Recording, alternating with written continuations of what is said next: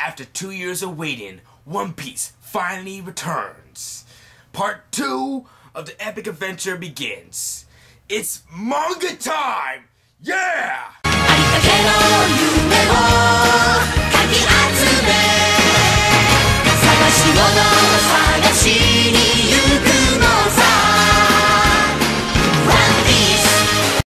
Hey everyone, this is Master King JC, and One Piece Chapter 598 is out! Yes!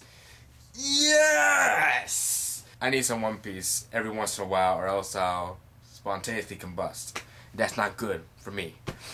Anyway, new One Piece chapter came out. This chapter is 24 pages. Yes, that's right, 24 pages. So we get 6 extra pages of awesomeness in this chapter here.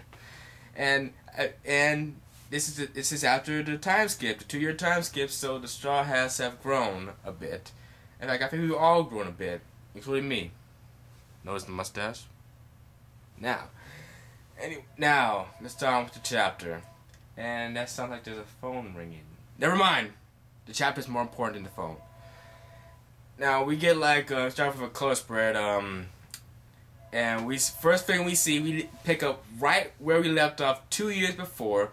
The first thing we see is Luffy's hat. It is covered in snow, so it's probably about winter time on that island. And Luffy goes up, picks up his hat, and he's like, "It's been 2 years already, hasn't it?" And we see Margaret, who's there, and she's calling out to Luffy because the boat's ready. Luffy's finished his training. He's stronger now, much stronger.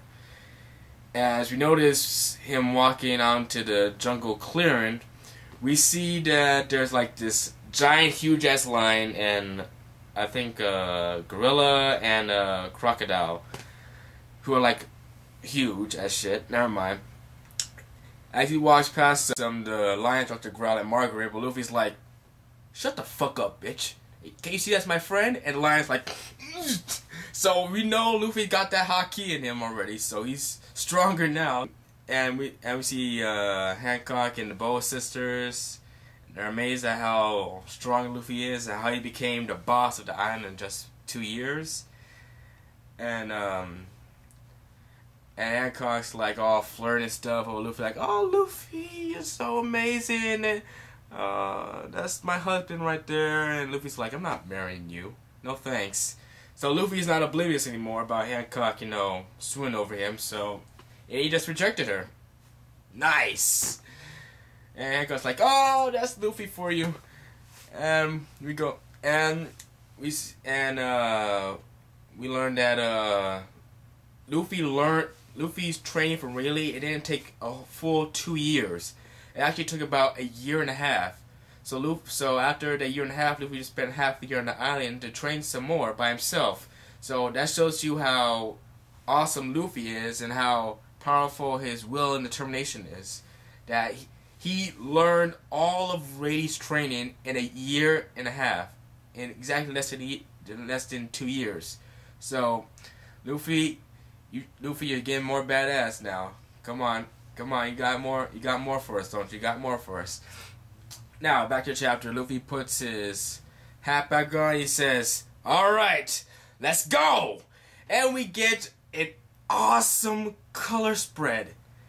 It is reminiscent of the first One Piece color spread. You see the entire Straw Hat crew and what they look like right now after the time skip. And we see everyone's design. In fact, here it is right here. Take a look at it. It looks awesome. We got Luffy, who you guys may notice he has a huge scar on his chest. He's got a huge scar on his chest. He basically didn't change that much, but he has a scar on his chest, which is awesome. We see Zoro, who has a scar over his eye, kind of like Rayleigh. So I don't know if he's blind in that eye. Maybe not, but we have to see when he shows up. And we got Usopp, who looks really awesome. He's got this cool hat on. And he got longer hair, you see. He's also a little bit muscular. Muscular, yeah, I said that right. And holy fucking shit, Sanji, we can see his left eye. Oda revealed the left eye. You can see it. He switched his hairstyle. And his eye, it's normal. I thought it was gonna be some crazy Sharingan shit, but no, it's normal. But I'm not disappointed, but it's awesome. Sanji's got some facial hair too. And Nami and Robin. Nami and Robin. What don't I like? Nami's got longer hair, and her boobs have probably gotten bigger. Probably went up 2 bra size. And Robin, oh man, Robin is sexy. Robin looks so fucking sexy. And Frankie looks like she just came back from army training or something. He's like a fucking tank. Look at him. He shaved off his hair. And Brooke looks like a rock star. He got those cool glasses. He's got that awesome crown hat thing. He looks awesome. And Chopper didn't change at all. He looks exactly the same. Oh well, it doesn't matter. He's a mascot, so he can't really change that much. Okay, now it's not time to be focusing on the club sprint. Gotta get back to the chapter. Now, we go back to Shabba the Archipelago, and we learn, that everything's kind of gone back to normal a bit. After 2 years before with the 11th supernova, some more supernovas have popped up. Making names for themselves. And we also learned that Straw Hat Pirates are recruiting members. Recruiting members? I didn't know Luffy was recruiting members so far. Or is he? Now, onward.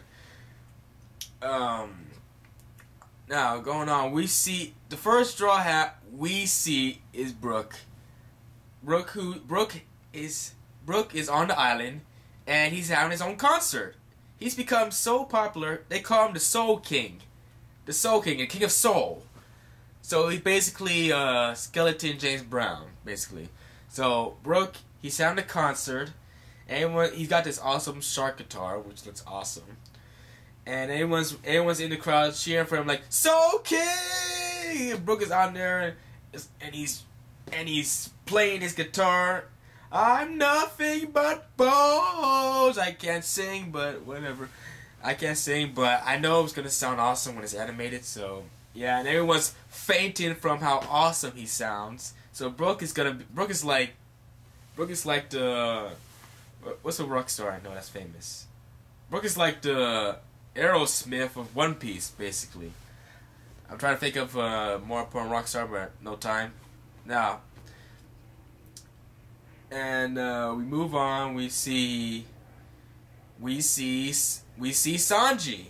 Sanji appears with his new hairstyle and his left eye, which looks awesome. His eyebrow is like his regular eyebrow, except it's flipped like backwards a bit. And he's eyeing himself a woman. So Sanji's really happy to see a woman.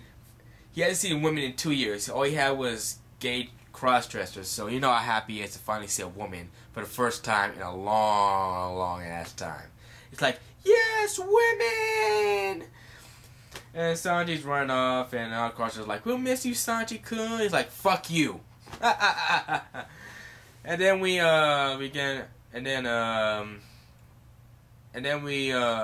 go back to a bar where we see Nami drinking there and asking about Marineford. It turns out that G1, which is on the other side of the New World, and Marineford switched spots, so they switched.